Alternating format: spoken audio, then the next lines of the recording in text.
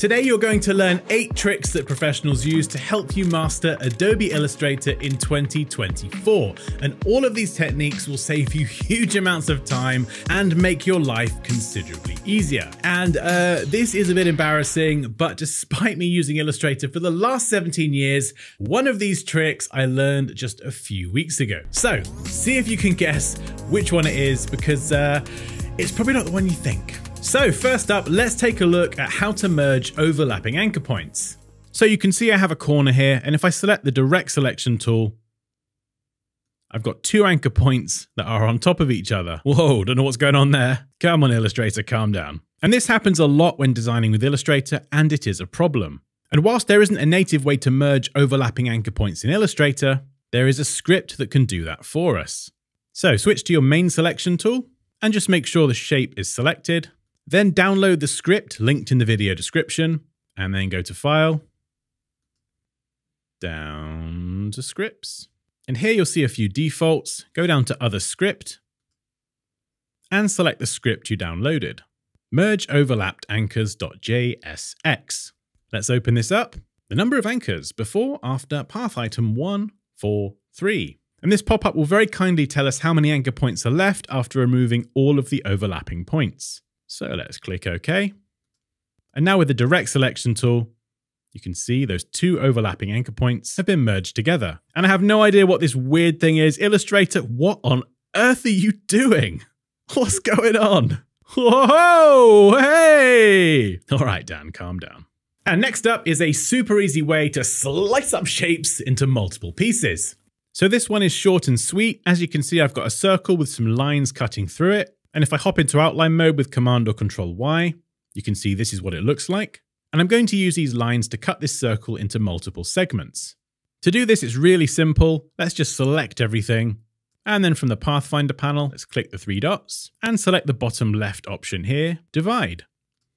Now if I switch into outline mode again, you can see we have 5 different segments. And all we need to do is select the shape, Command or Control, Shift and G to ungroup everything.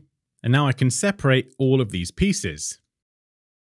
Now let's look at how to create custom guides from an existing object. So you can see I've drawn a bunch of lines and shapes, and I would like to convert these to guides. And the main advantage to having these as actual guides is that Illustrator will recognize them as guides, so you can snap to them a lot more easily. Now this is all grouped together, so let's select everything, go to View, and then all the way down towards the bottom, go to the Guides menu, and then go Make Guides. And you can see these are now converted into guides, which makes snapping and aligning things to the guides much easier. And I can also use keyboard shortcuts like Command or Control semicolon to hide or show the guides.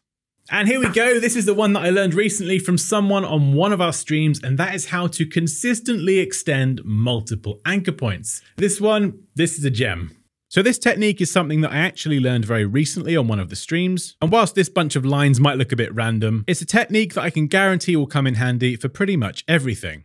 So if I wanted to extend the length of all of the angled lines so they touch the vertical line, I would use the direct selection tool, select all these end anchor points.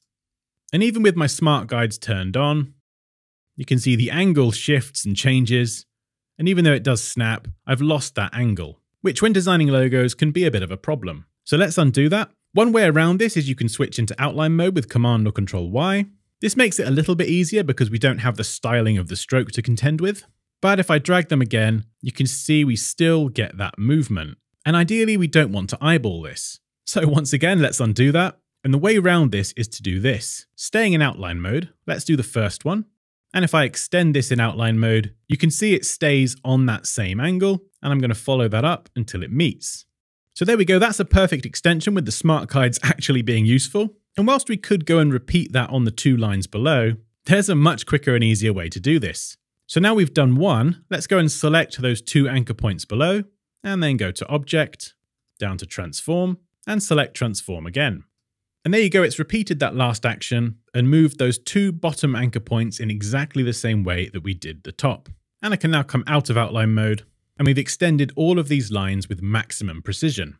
Next is a useful technique to square off sharp corners, and I did a shorts video for this a while ago where loads of people said, oh, hey, look at this guy, doesn't know what he's talking about, before obviously providing their own superior solution, of course, and I tested all of them, and to date, no one has provided a better working solution. So if you're into designing typefaces or drawing letter forms, and you'd like to maintain the ability to edit all of your stroke properties, then this technique is one that I use all the time to square off those angular corners, yet still keep everything fully editable. So, sorry if that sounded a bit ranty. Oh, felt good to get that one out. So yeah, put that in your pipe and smoke it, you mean commenty people, you. So here you can see I've drawn a letter N. But the problem is I get these spiky bits at the top, which is fine if it's a heavy metal font, but if you'd like something a bit more sensible, a bit more akin to your standard letter N, what we would normally have to do is grab the rectangle tool and then draw these ridiculous boxes at the top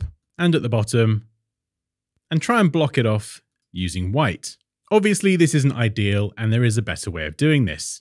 So let's get rid of those ridiculous white boxes. And I'm going to select the pen tool and then make sure that the shape is selected. And then I'm going to add a couple of extra anchor points. Let's add one here and we'll go and add one down there. Now I'm going to switch to the direct selection tool with A on the keyboard, and I'm going to drag this first additional anchor point on top of that top left one. And of course, don't worry that it looks the same. What I'm going to do now is simply press the right arrow key on my keyboard and move this anchor point 1 pixel to the right. There we go, we have a flat top. And if you'd like that top to be a bit wider, you can press it more times. So let's go for a few more, there we go. And let's do the same with this bottom one as well.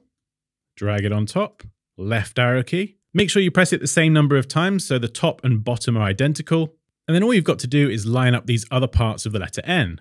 So I'm going to select this point here, hold Shift and select this point here. And I would definitely recommend using some guides for this next step. But if you press S for the scale tool, what we can do now is drag this very carefully. Whoa, not like this, not to the side. Make sure you hold down Shift and it will snap it to that vertical axis. Hopefully it will anyway.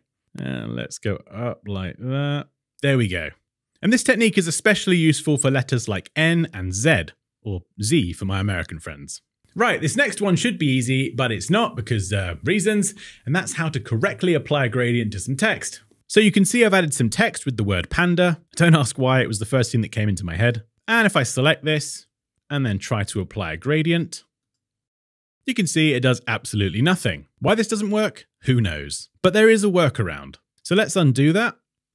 And the first thing to do is remove the fill. So let's go and remove the fill and then go up to Window and open up the Appearance panel.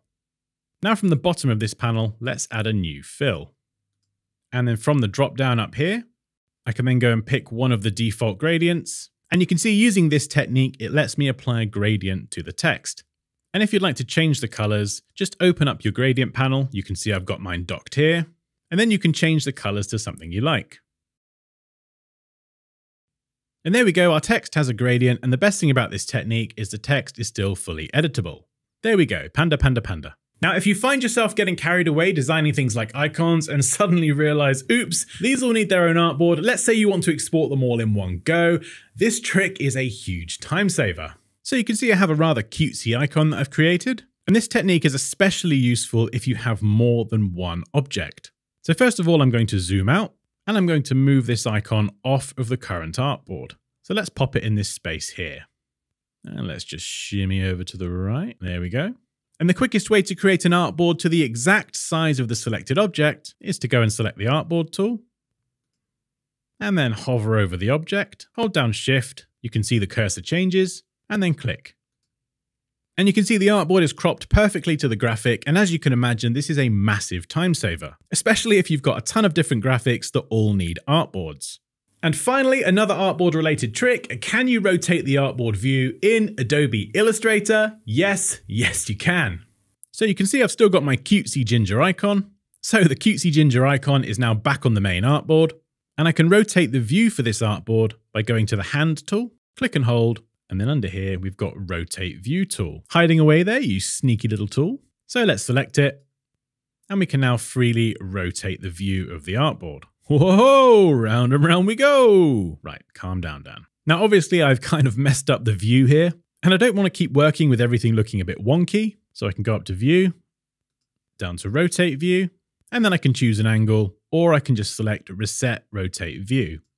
There we go, back to normal. And if you'd like to master Adobe Illustrator and kickstart your career as a designer, you'll find a link to my full masterclass in the description below. But as always, take care, and I'll see you next time.